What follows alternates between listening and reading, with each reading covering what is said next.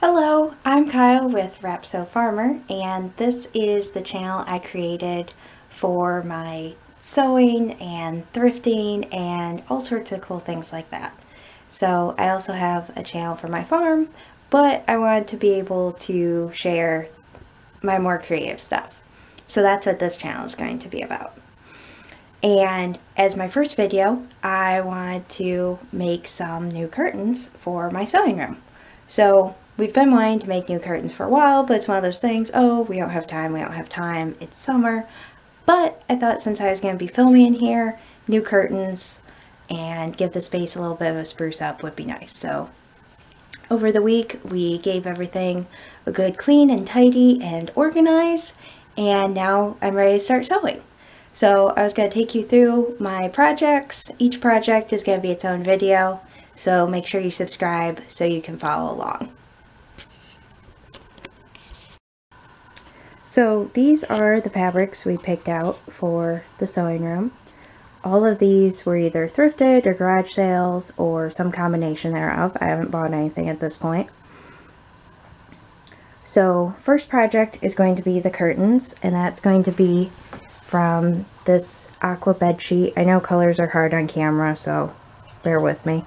And what we do is bed sheets are a couple of bucks at thrift stores and garage sales, and then we line them with just a white bed sheet so the sun doesn't fade them. So this is just plain white bed sheet.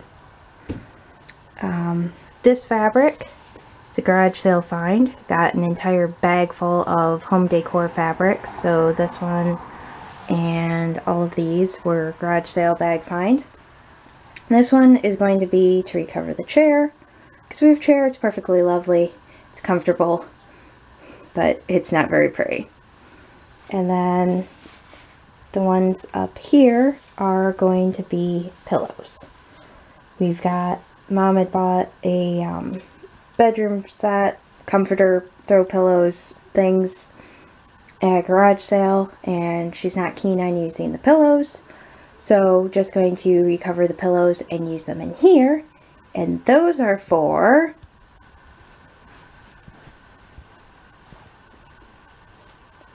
Kitty. So Nivius can have a cozy spot to look out windows. Can you say hi to YouTube, Nivius? Can you wave? She gets upset if you stop paying her.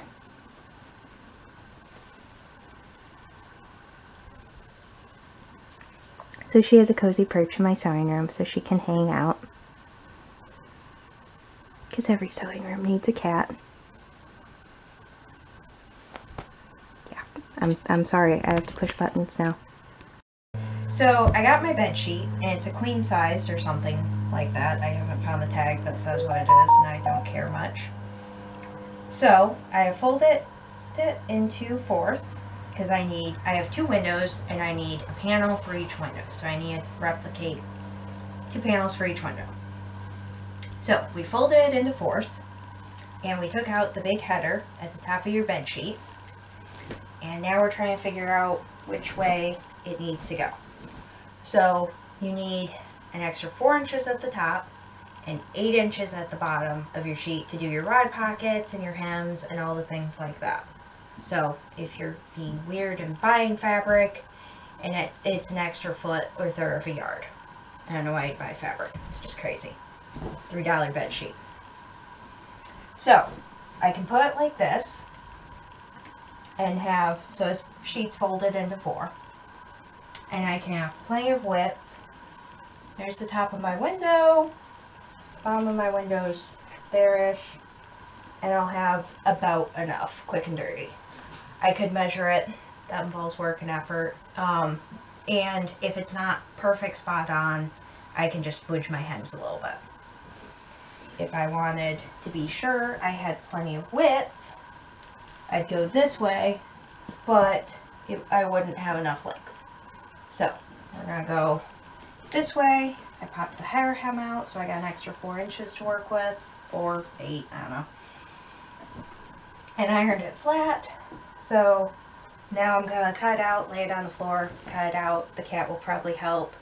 And then from there, I can lay out my white bed sheets, which have already been hacked on, and we'll just figure out where I have enough to do what I want. I have plenty more bed sheets, so if I don't have enough on this pile, it's no big deal. So my original plan was to use the scraps I had of bed sheet to line the curtains. I didn't have enough. So plan B was going to use just one big curtain cut up like I did the front fabric. Didn't have a big enough sheet. So I found a dust ruffle and I cut off the drop part. It has this pretty scallopy edge. It also has a lot of stains on that, so I'm not sure if I'm going to be able to use that for something in the future, but I do have the middle section that would go between your mattress and box spring. And the fabric quality is not great, so using it to line curtains is perfect for it. And now I just need to figure out how I want to fold it, and if it isn't going to be big enough, which I suspect, then I have a twin fitted sheet that I'll just cut the elastic off and use that. So one of the drawbacks with repurposing fabric is sometimes you don't think you had what you did, or it's not as big as you thought, but I think it's part of the fun. You get to be more creative, think a little bit harder. It's not just easy. I can't just go to the store and buy more. I mean, I could, but I'm cheap, so that's not an option. And the closest fabric store for me is 45 minutes away. So it's kind of hard for me to run every time I need something. So I think that's a triangle.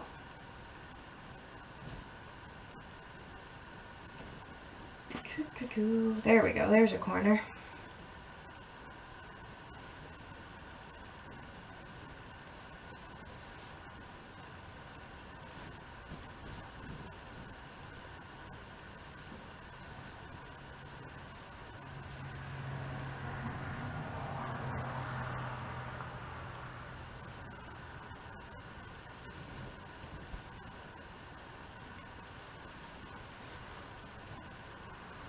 So there should be enough to do two, but we will see.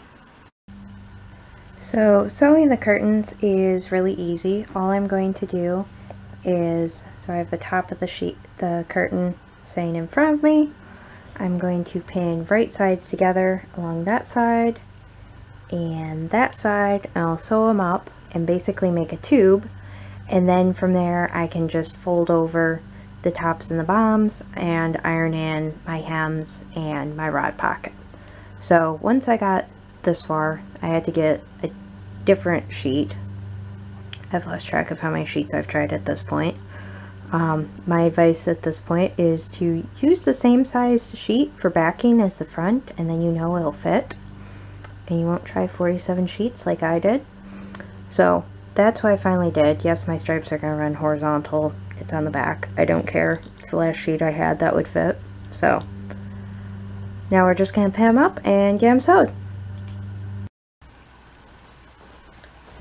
So I got my side seams done, and basically now all I have is this long tube. I turned it right side out, so this is what it's going to look like.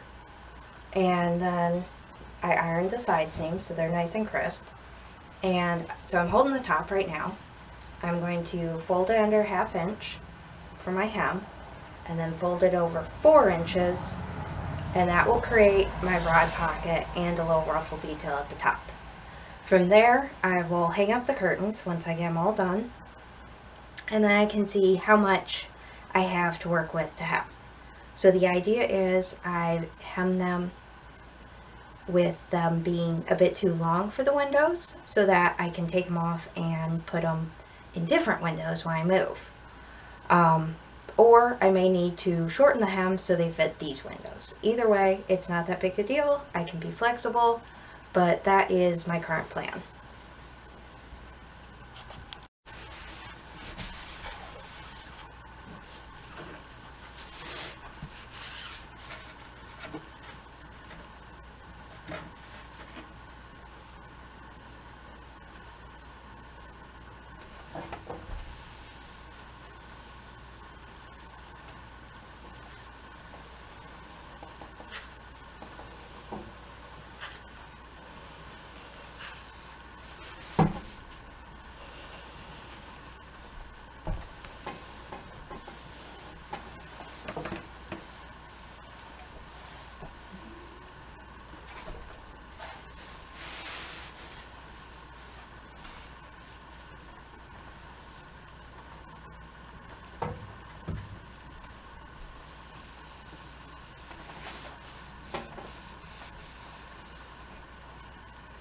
So there's my 1/2 inch hem.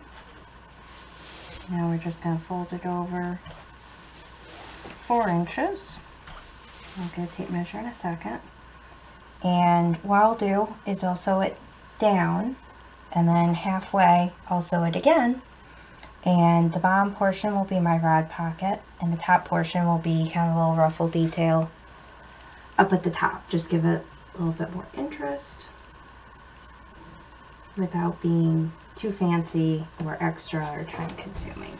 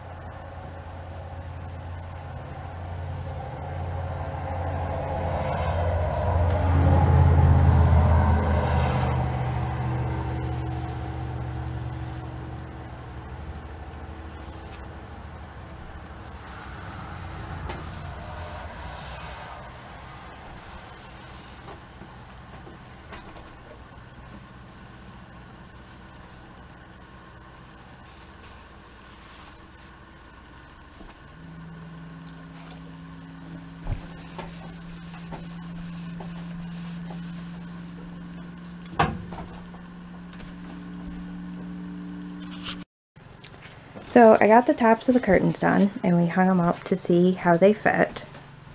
And I am going to have somehow come out uneven, and the lining is hanging down farther than the curtain. So we're going to get them all evened up, and then I'll iron them.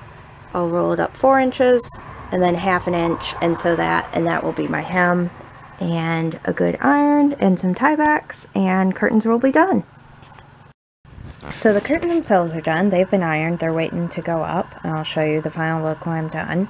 Now I'm working on tiebacks. So these are really thick and heavy curtains, and just trying to shove them open is going to be a little bit hard, so we thought tiebacks.